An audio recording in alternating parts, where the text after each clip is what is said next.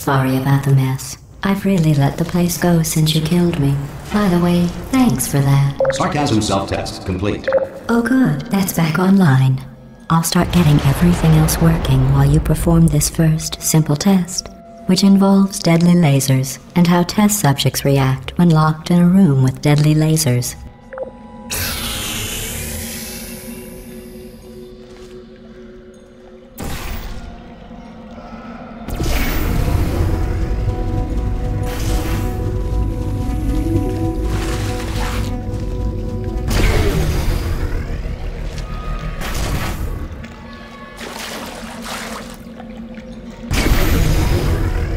Not bad.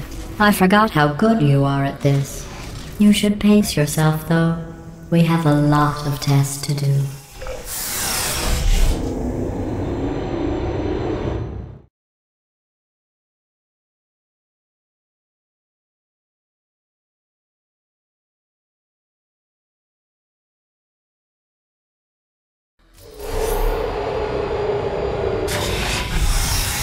This next test involves discouragement redirection cubes. I just finished building them before you had your, well, episode. So now we'll both get to see how they work. There should be one in the corner.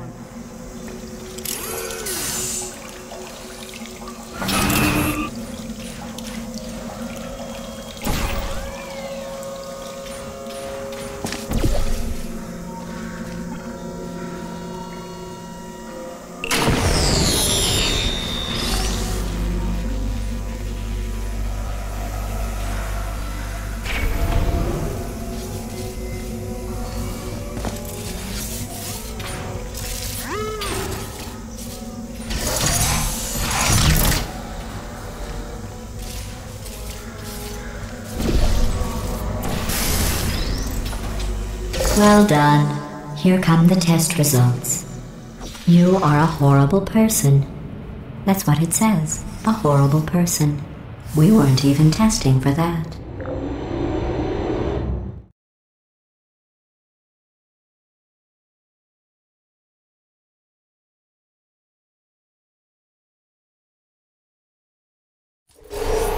Don't let that horrible person thing discourage you. It's just a data point.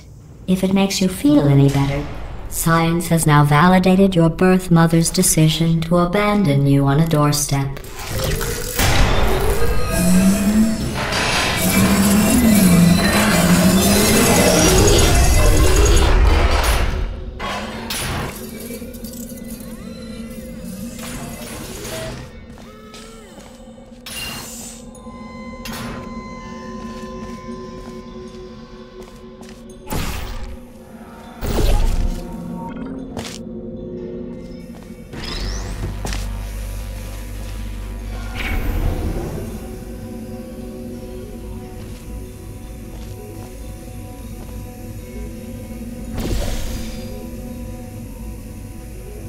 Congratulations. Not on the test. Most people emerge from suspension terribly undernourished. I want to congratulate you on beating the odds and somehow managing to pack on a few pounds.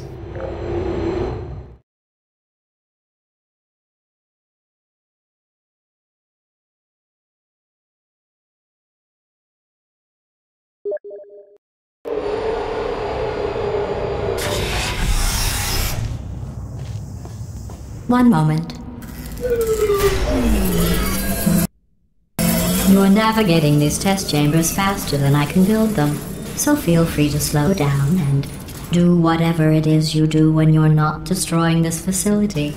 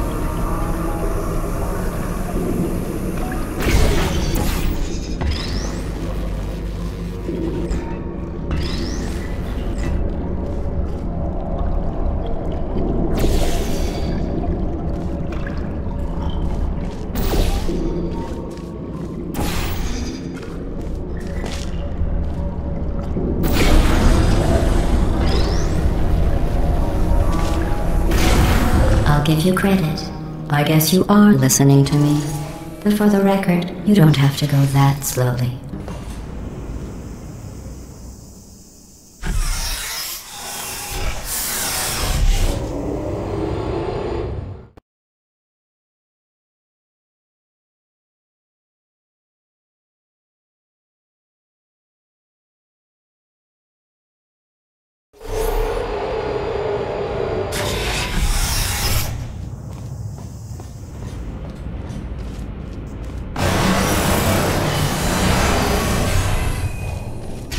This next test involves the Aperture Science Aerial Faith Plate. It was part of an initiative to investigate how well test subjects could solve problems when they were catapulted into space. Results were highly informative. They could not. Good luck.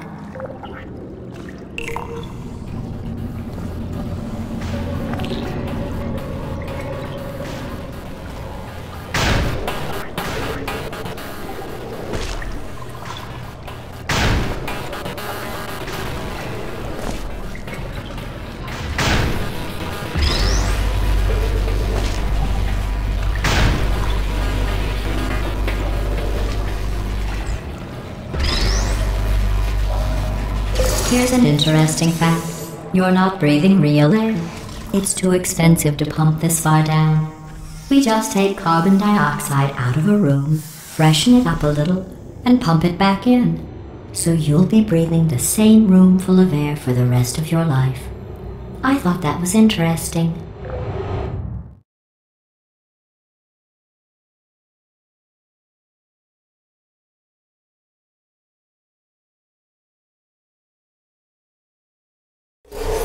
Let's see what the next test is. Oh, advanced aerial faith plates. Well, have fun soaring through the air without a care in the world. I have to go to the wing that was made entirely of glass and pick up 15 acres of broken glass. By myself.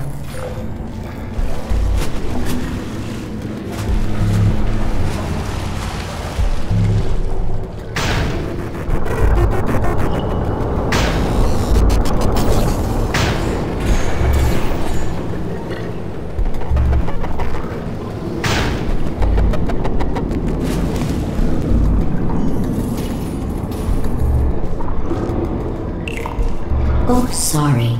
I'm still cleaning out the test chambers, so sometimes there's still trash in them, standing around, smelling and being useless. Try to avoid the garbage hurtling towards you.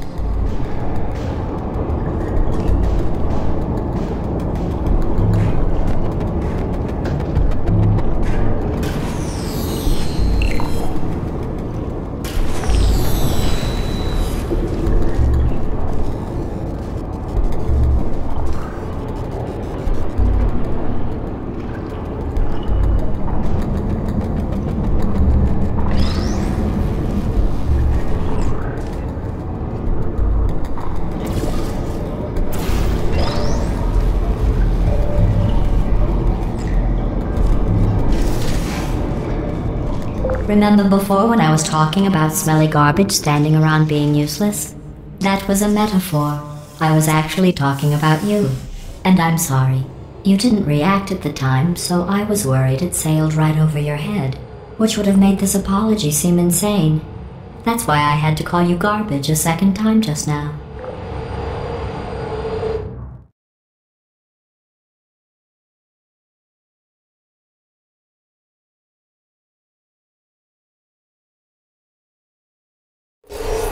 Did you know that people with guilty consciences are more easily startled by loud noises? I'm sorry, I don't know why that went off. Anyway, just an interesting science fact. Oh, did I accidentally fizzle that before you could complete the test? I'm sorry. Go ahead and grab another one.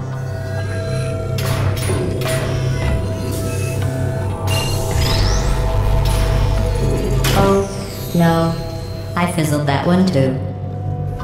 Oh well, we have warehouses full of the things. Absolutely worthless. I'm happy to get rid of them.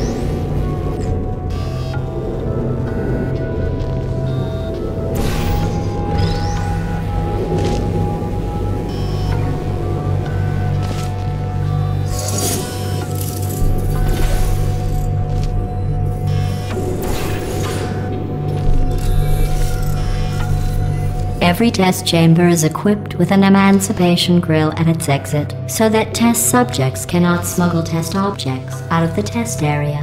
This one is broken. Don't take anything with you.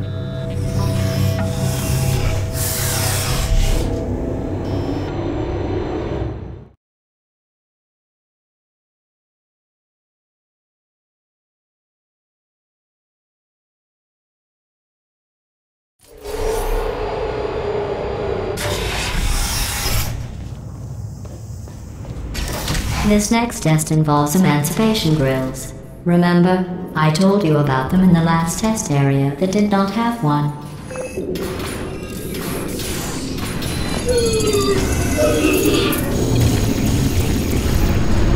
Oh no, the turbines again. I have to go. Wait, this next test does require some explanation. Let me give you the fast version.